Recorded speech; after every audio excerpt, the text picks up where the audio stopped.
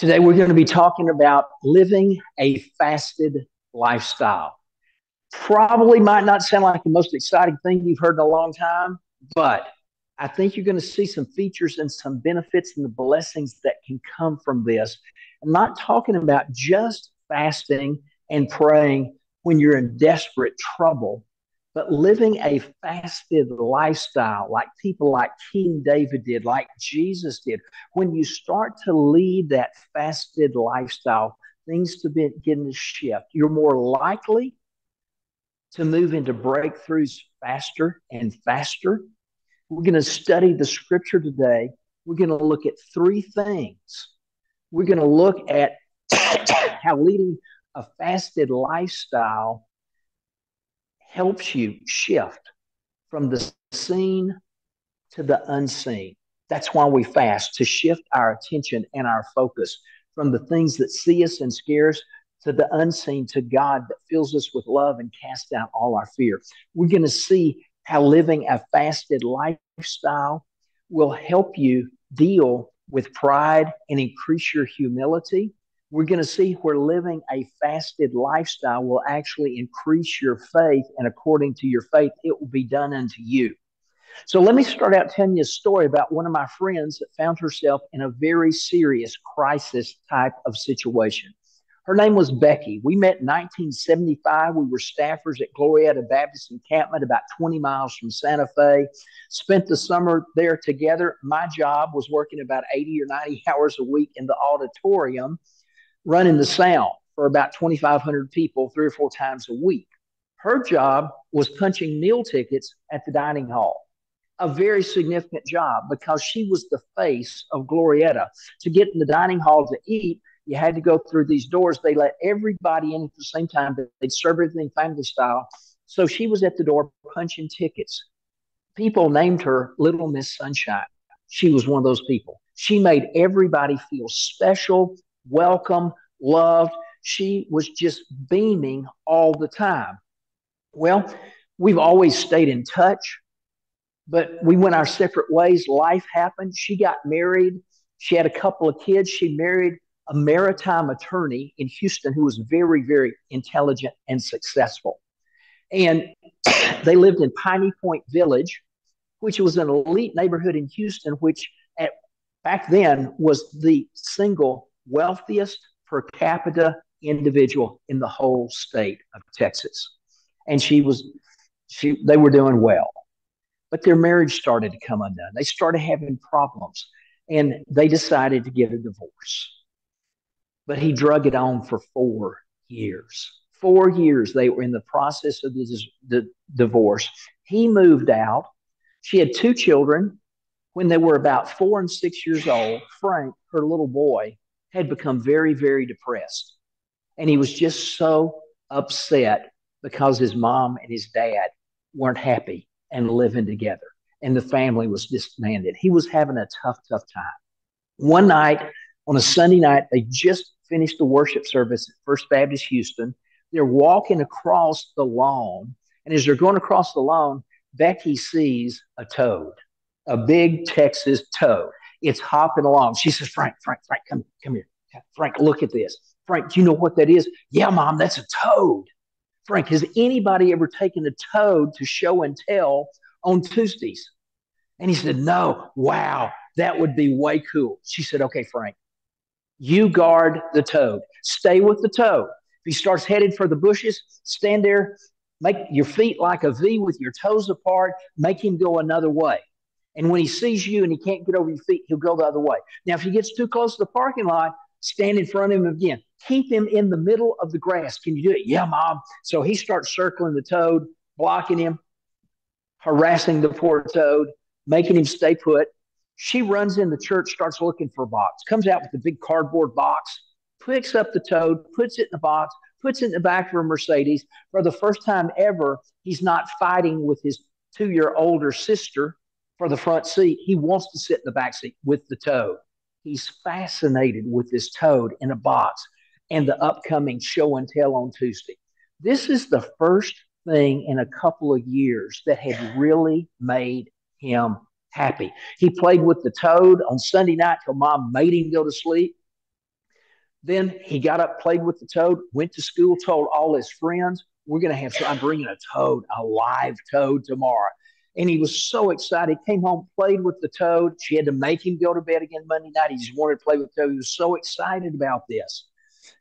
Tuesday morning, wants to play with the toad again. She says, no, you have to get dressed and get ready for school. I'll take care of the toad. She goes into the garage. Once they're dressed, she picks up the box. She looks in it. Toad's not moving. She shakes it a little bit. The toad is deader than a doornail. Now she is crushed because she knows her child is going to be crushed. She goes back inside. She's in the washroom, which was the last room before the garage. And she's in there and the tears are streaming down her face. She's saying, God, why would you let this happen? It's going to crush him. God, why? Now, she is one of those people that is very in tune with God. She hears his voice. And the Lord gently said, Becky, go into the garage. And she argued with him.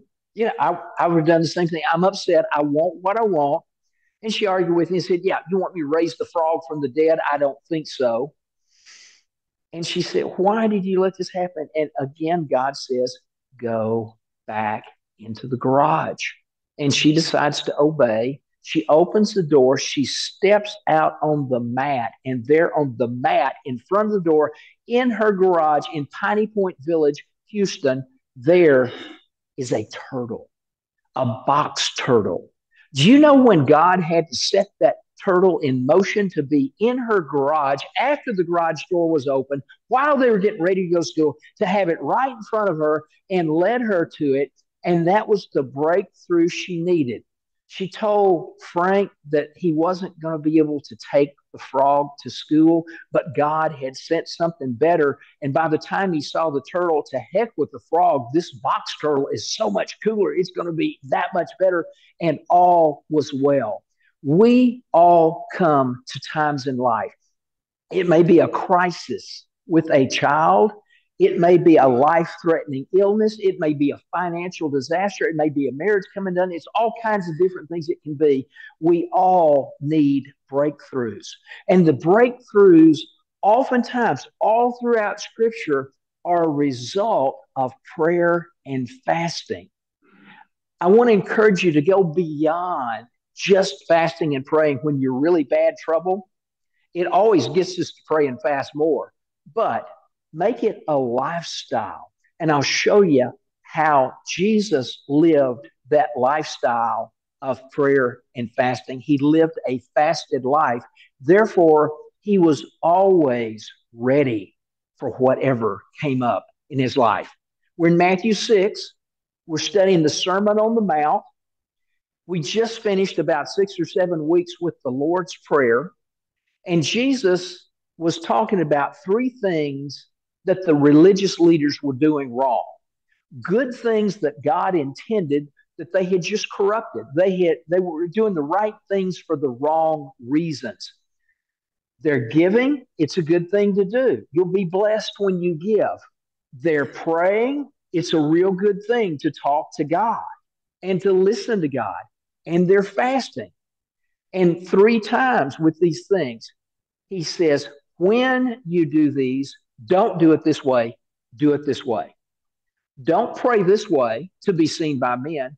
Pray this way. Don't give so everybody can see how much you're giving. Do it in secret. Do it this way. Don't do it that way. He gives us that. So we come to Matthew, the 6th chapter. We get down to verse 16.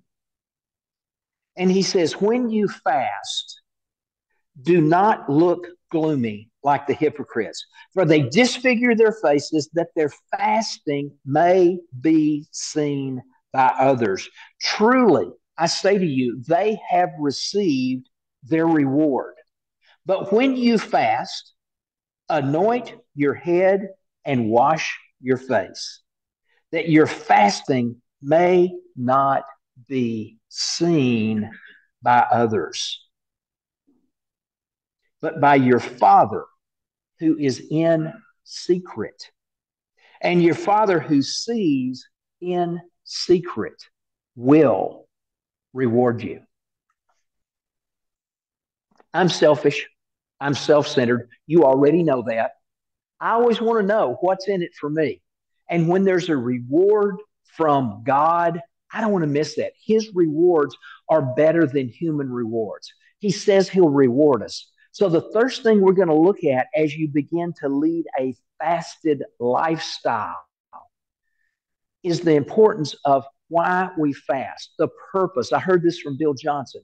He said the reason we fast is to shift our focus from what is seen to what is unseen. Let me read you some quotes because he sums so much up so exceedingly well.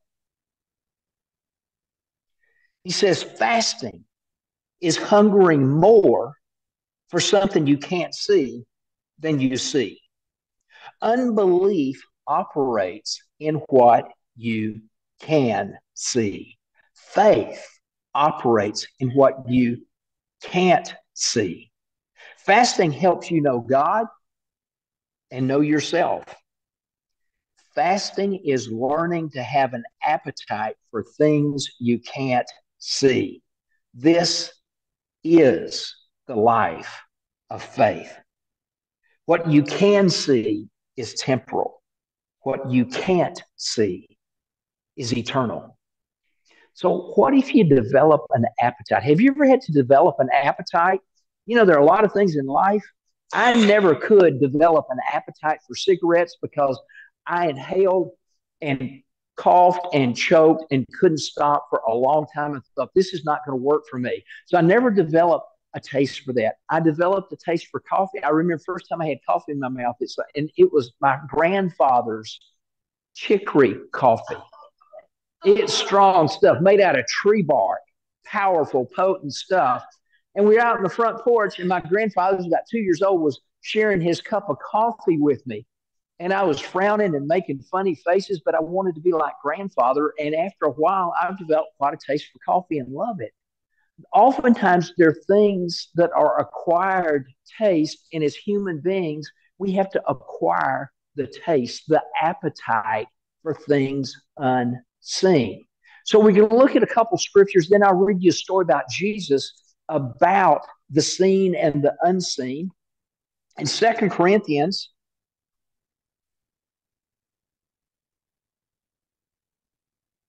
if I'm on the right page here, we're going to start in chapter 4, verse 16. It says, so we do not lose heart. Though our outer self is wasting away, our inner self is being renewed day by day. For this light momentary affliction, that's hard to hear when you're going through stuff and you feel like my life will never be right. I've been trying for so long. I just can't get it right. I just can't have what I want. I'm not having a good time. And then when the writer of the scripture calls it this light momentary affliction, and that word affliction is important because we're going to see the word in the Old Testament for affliction and for fasting is used interchangeably. Two different Hebrew words, but afflicting oneself in the Bible is often talking about fasting. So it talks about that affliction here. For this light momentary affliction is preparing us for an eternal weight of glory beyond all comparison. And we look not to the things that are seen, but to the things that are unseen.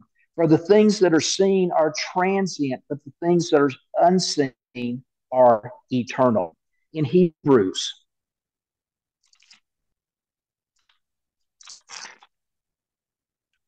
chapter 11, chapter on faith, verse 1.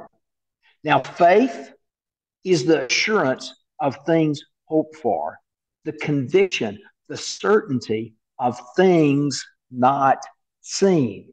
You cannot separate faith from unseen things. When we can see the unseen, then it can become the seen, as by faith these things manifest for us. Verse 6, and without faith it is impossible to please him. For whoever would draw near to God must believe that he exists and that he rewards those who seek him. There are rewards for seeking God. And one of the things about fasting is it's really not a hunger strike. Oftentimes, people don't like what's going on. They want to get out of prison. They've been persecuted, whatever. They'll go on a hunger strike, as if the people who don't like them really give a rip if they're on a hunger strike. I've tried hunger strikes for God. It's like, okay, I'm bringing out the big guns today. I'm going to fast. And I'm going to fast and I'm going to go without food until God gives me what I want. Some of the scripture, I can't remember which one it was that I ran across this week, talked about fasting is for the soul. Well, the soul is your mind and your emotions and your will. Your mind, I think. My emotions, I want. My will is I will. Well, the first sin in heaven was Satan when he said, I will. So he got out of alignment with God, got himself thrown out of heaven. So it's so important to realize that we can align ourselves with God and get our souls under control and live according to his spirit rather than our soul. I believe in the human experience that you are a spirit, you have a soul, and you live in a body. And I usually draw that as concentric circles with your spirit in the middle and your souls around that, your bodies around that. However, I believe some people's spirits get bigger than their soul and bigger than their bodies. Have you ever been around somebody and you felt them before you saw them? I was at a church in Santa Fe years ago. I was visiting with the pastor, and she said, oh, and she was looking behind me. We were in the center aisle. Just about everybody had left church. She said, I want to introduce you to the president of our board here. Well, before I turned to look at this lady, I just felt her coming. Now, this is hard science. From the heart muscle in your body, there's a measurable electromagnetic field that goes beyond your body. For most people, it's measurable 5 to 8 feet out. That could be part of your spirit. So your spirit can get bigger than your soul and your body. So we look at this, and without faith, it is impossible to please him, for whoever would draw near to God must believe that he exists and that he rewards those who seek him.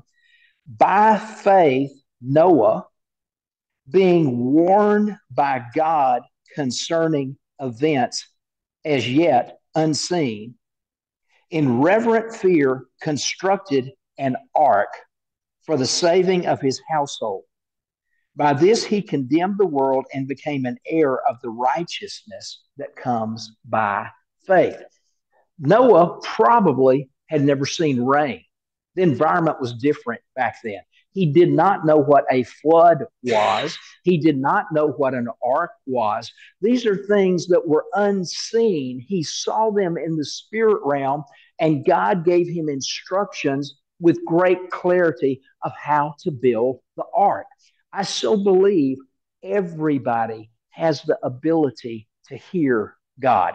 I've never heard an audible voice from God. I know friends that have, and I believe them.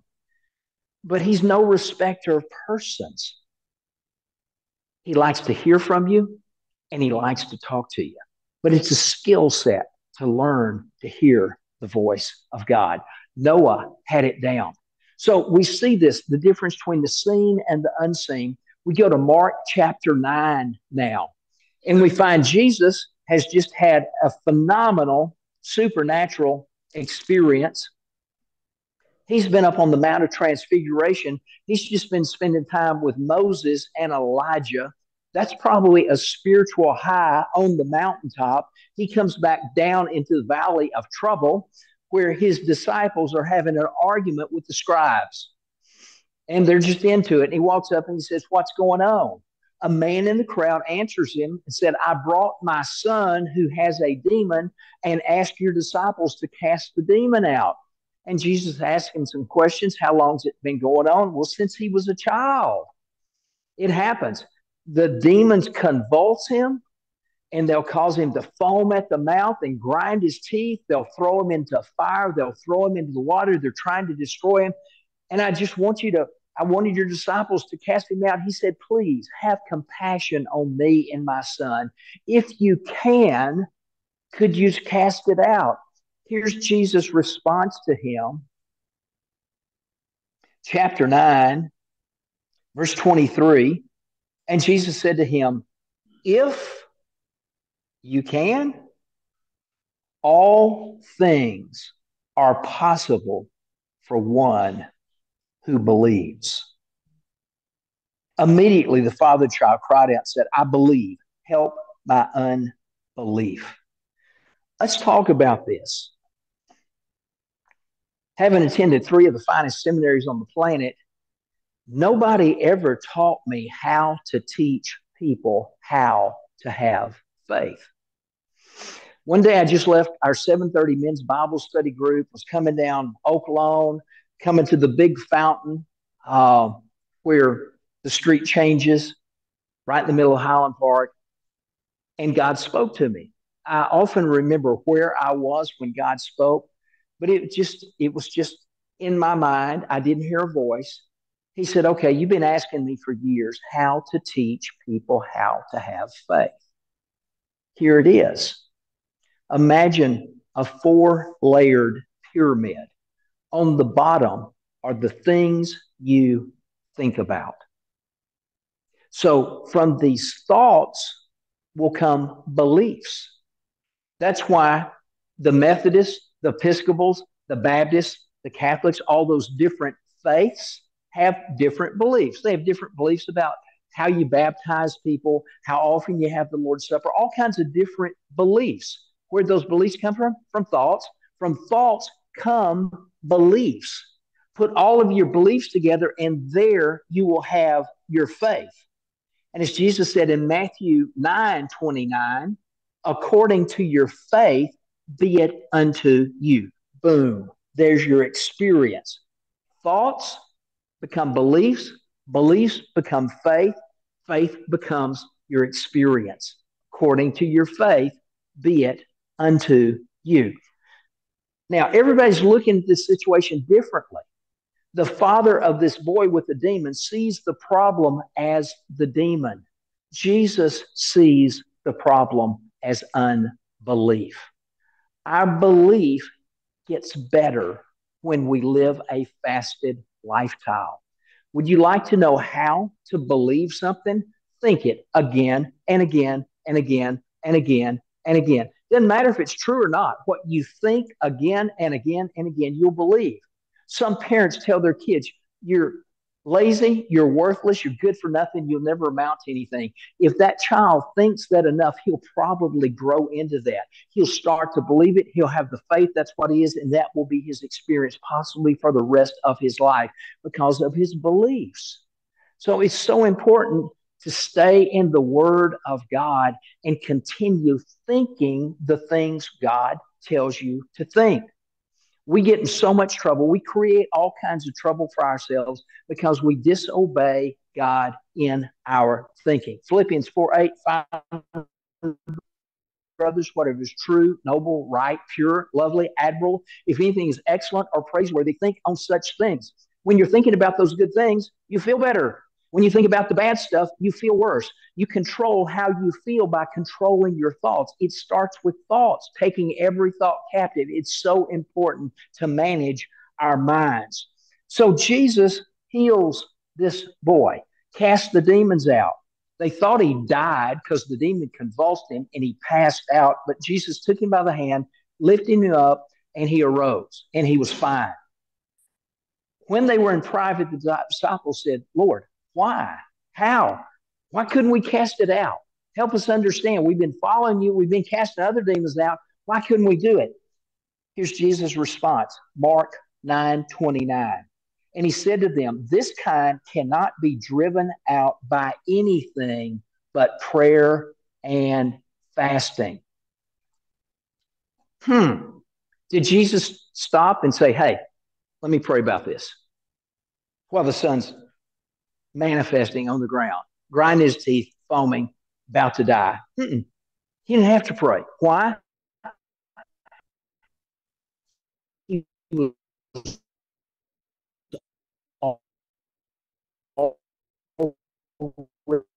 already prayed up. Well, hang on, he was ready.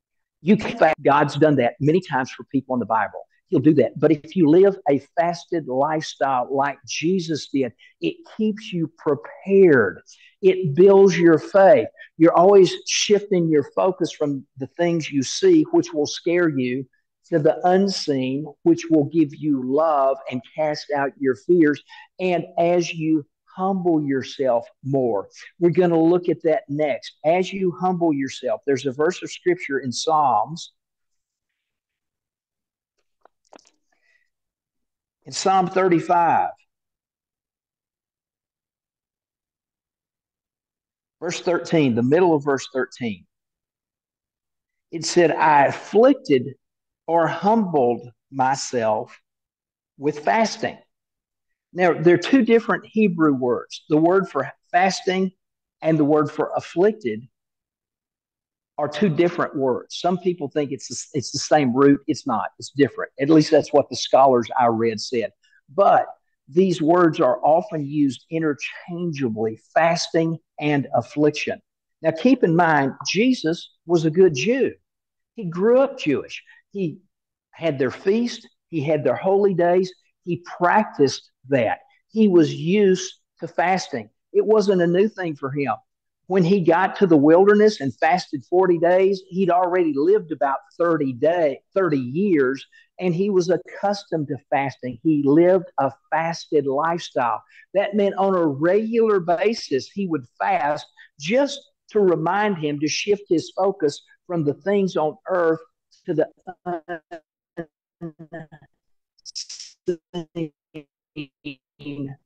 things.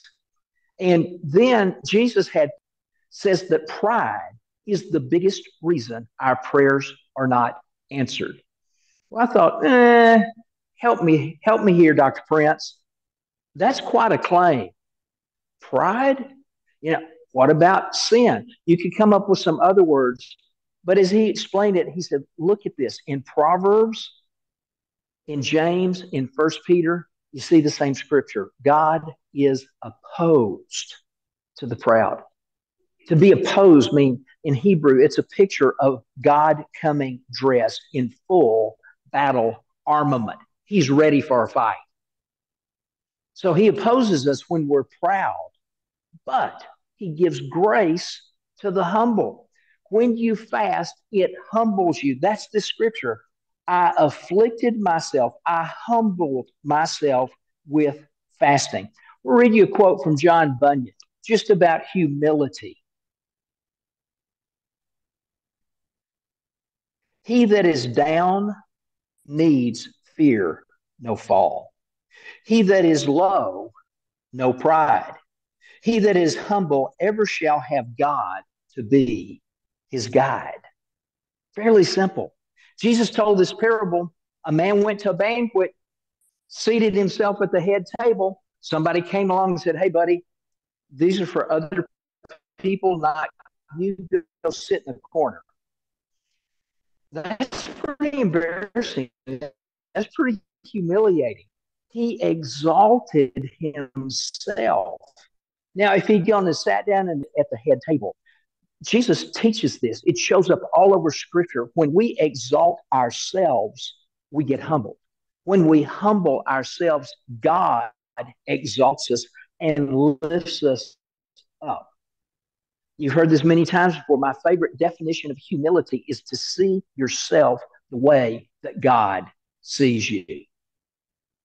That's why Moses was so good. That's probably why he was the meekest, most humble man in all the land. It only took him 80 years to get there, but he made it. He saw himself as a felon, a murderer, a fugitive of the law, somebody who'd been out of touch with society for 40 years in the wilderness. And yet God said, hey, I want you to lead my people out of Egypt. He was willing to do it. He knew that God would not ask him to do anything he was not capable of. He saw himself with his weaknesses. He couldn't even speak. He stuttered like I did for the first 6 years of my life, and then 4 more years in speech therapy, and I still do it sometimes. So we look at this stuff and we see that he recognized, he would accept that he was who God had made him to be. Every one of you is different. And God has things for all of you to do. And he created you to do some things better than anybody else on the planet could do. So if he tags you and says, hey, I want you to do this, don't just say no. Trust God to know what you're capable of with his help. He may lead you in some daunting situations, but if he's with you, you can't fail. He will be with you. He will guide you. He will help it work. So we look at that. I afflicted myself. I humbled myself with fasting. In Leviticus 23, and all the Jewish people were very familiar with this, they had a day of atonement. And listen to these words. Chapter 23, verse 27. You shall afflict yourselves and present a food offering to the Lord. That's tough when you're offering food to God, but you can't eat it yourself. Then in verse 29, for whoever is not afflicted on that very day will be cut off from his people. Whoever is not fasting on that day will be cut off his people. In verse 32, it shall be on a Sabbath of solemn rest, and you shall afflict yourselves. Well, that word for affliction has changed meaning over the thousands of years, but when we fast, we really do afflict ourselves. We really do humble ourselves, and that humility activates the grace of God. Opposes the proud, but he gives grace to the humble. Your human humility activates the grace, the free gifts of God. We could call that a reward from God. So we see how people have humbled themselves and they have fasted and good things have happened. First Chronicles, we find David, and there's a principle here. Have you ever noticed in your life that Satan typically attacks before and or after a major move of God? I mean, you can write that one down and you'll see it in your life. You may have the biggest high and then something will try to take you into the biggest low. That's David. Here he is. Life is really good. He's just become the king of a country. That's a big deal in anybody's life. He's a man after God's heart. He's become the king. In First Chronicles 14, verse 8, it says, when the Philistines heard that David had been anointed king over all Israel, all the Philistines went up to search for David. But David heard of it and went out against them. Now the Philistines had come and made a raid in the valley of Rephaim. And David inquired of God. That's humility. Most of us act on our own intelligence. You're an intelligent crowd, but God's intelligent and God's foresight and God's knowledge and wisdom is so much better. We have to humble ourselves to say, okay, I think I have a pretty good plan here, but I need to ask God first. It's wise to always ask God before you go into battle, whether it's a legal battle or a battle with a significant other, a battle with a spouse, a battle with a child, a fist fight at a bar, whatever. Always inquire of the Lord before you go to war. This is what happened with David. Verse 10, and David inquired of God, shall I go up against the Philistines? Will you give them into my hand? And the Lord said to him, here's David hearing God clearly, go up and I will give them into your hand. And he went up to Baal Perazim, and David struck them down there. And David said, God has broken through. This is a breakthrough. When the Philistines, who have more soldiers and all those soldiers are bigger than you, they're giants like Goliath, he was totally outgunned in this war. He was in trouble, but he followed God and he had a great victory. And he said, God has broken through. In my footnote, it says one of the names of God is Lord of breaking through. Your God is the God of breakthroughs, and you just need to inquire of him. That would be prayer. It's supercharged when you're fasting. And he goes on again, verse 13, the Philistines yet again made a raid in the valley. And when David again inquired of God, God said, you shall not go up after them. Go around and come against them from opposite balsam trees. And when you hear the sound of marching in the tops of the balsam trees, then go out to battle. God has an army of the Philistines. And David did as God commanded, and they struck down the Philistine army from Gibeon to Gezer. And the fame of David went out into all lands, and the Lord brought the fear of him upon all nations. What did he do? He humbled himself. He inquired of the Lord. He had two massive victories, and his fame went out. That was his reward. We find somebody else who also has great faith. Humility comes with fasting. Greater faith comes with fasting. With fasting. Fasting is an act of faith. You believe, I'm going to give up something, but I'm going to be rewarded for it. That takes faith to do. So we find Esther. She's become the queen, and she finds out that Haman, who's the king's number one guy, wants to kill all of the Jewish people. She's tight with Mordecai. She talks to Mordecai about this. They come up with a plan. Well, Haman is not a good person. He wants to eliminate them. He's about to get the king to decree that they will all be killed and all their property seized. They're working on that. She hears about it. Haman goes into the king, and the king asks him, what would you do for a man who really, really pleased the king? Haman thought he was talking about him. So he said, oh man, I would give him this, and I would give him this. I give him these privileges. I give him these honors. I would give him some of the king's used clothes that are really, really nice. I'd do this. And he went on thinking the king was thinking about him. And the king said, great. I want you to go do for Mordecai everything you just said, and don't leave anything out. Well, he was humiliated. He thought he was getting all this stuff for himself. You see, he exalted himself. He was a legend in his own mind, and he got humbled. Eventually, it was getting down to the wire. Esther had a plan. She called Mordecai in, and this is what she said. This is how she exercised her faith. In chapter 4 of Esther, verse 16, she said, go gather all the Jews to be found in Susa and hold a fast on my behalf. Do not eat or drink for 3 days, night or day. I and my young women will also fast as you do. Then I will go to the king, though it is against the law. And if I perish, I perish. Mordecai then went away and did everything as Esther had ordered. Well, things went in their direction. God blessed them. They ended up hanging Haman on the gallows they had made for Mordecai. The Jewish people were saved. And she was greatly blessed in that situation because she had humbled herself and she had had faith.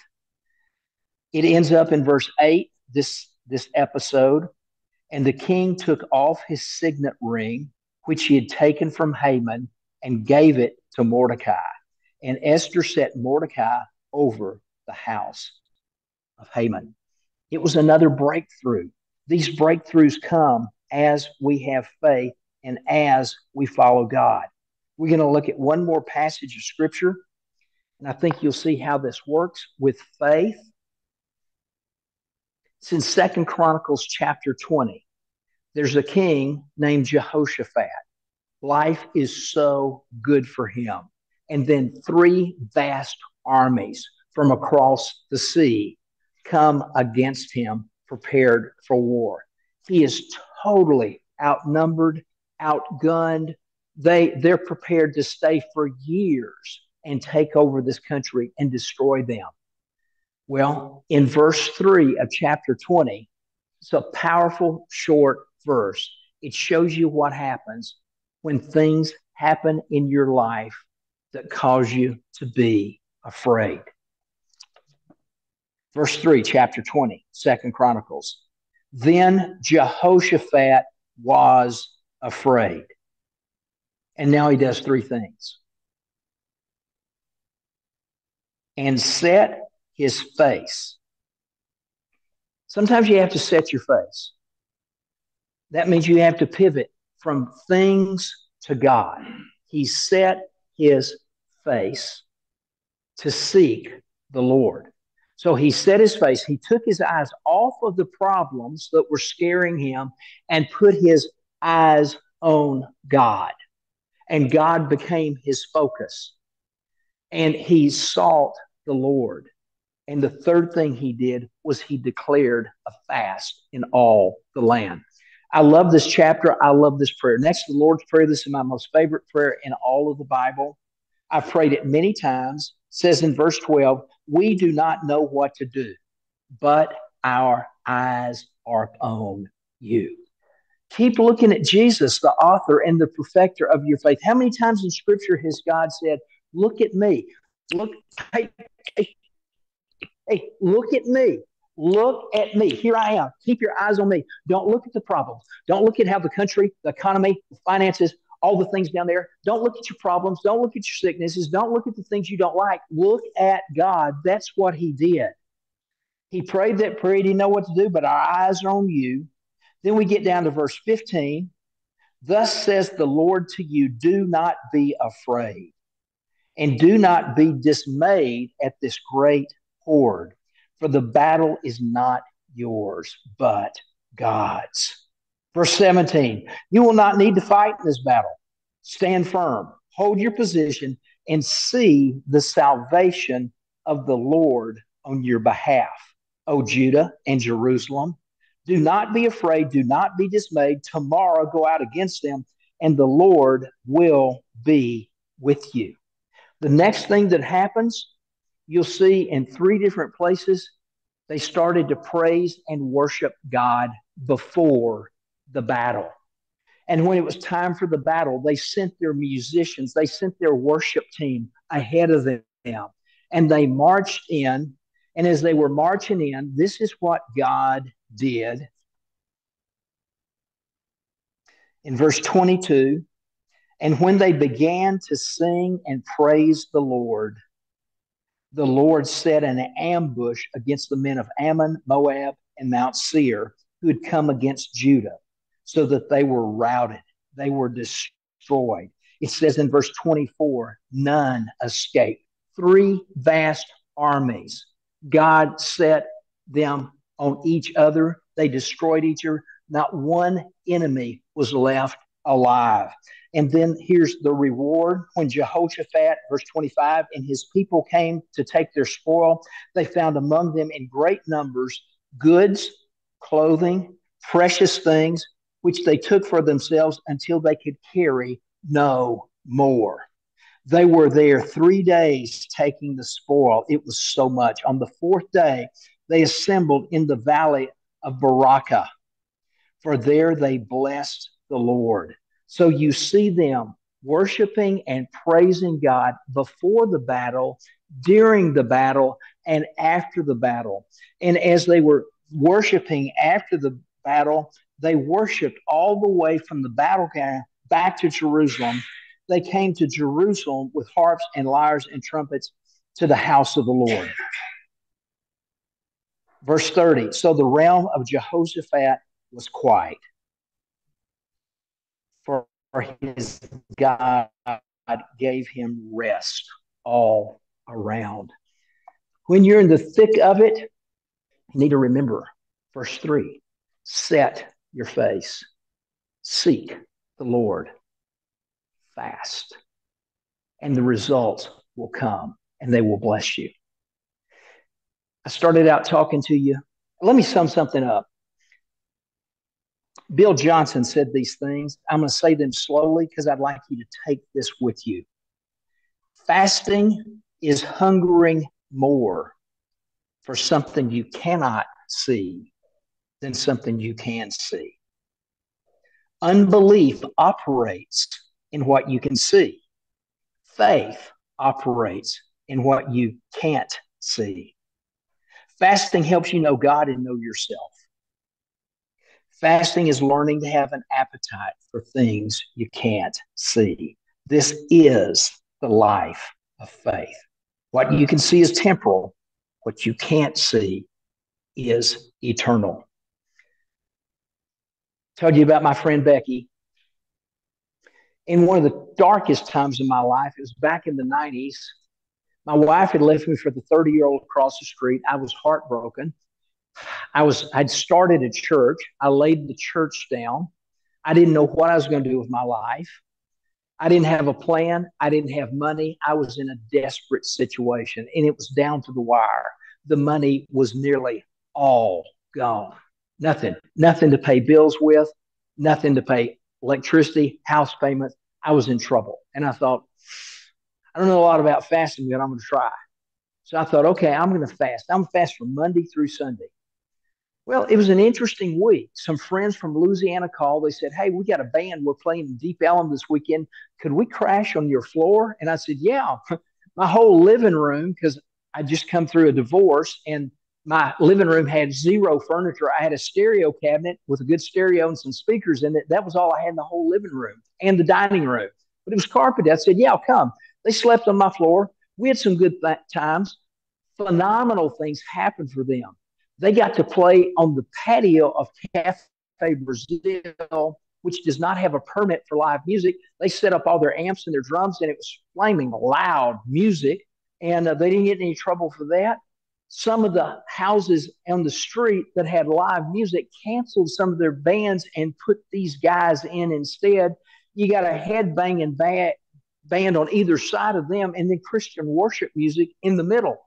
People came to Christ. It was amazing what these guys did while they were there, but I still didn't have any money, and I still didn't have a plan. I still didn't know what to do. On Friday, my friend Becky called, and she said, hey, I'm flying through. She flew for American Airlines. I'm flying through. Let's have dinner Sunday night on my way back to Houston. I said, oh, Becky, I'm having a tough time. I'm fasting. I don't know if I can eat or not. And she, this girl hears the Lord. She said, you fasted long enough. You don't need to fast anymore. I said, well, let me think about it. Why don't you call me when you get to town, and I'll let you know about dinner Sunday night. Well, she called, and I said, nothing has happened. So yeah, I can probably go eat with you. So we went to eat. When she shows up at my door, she had a gift.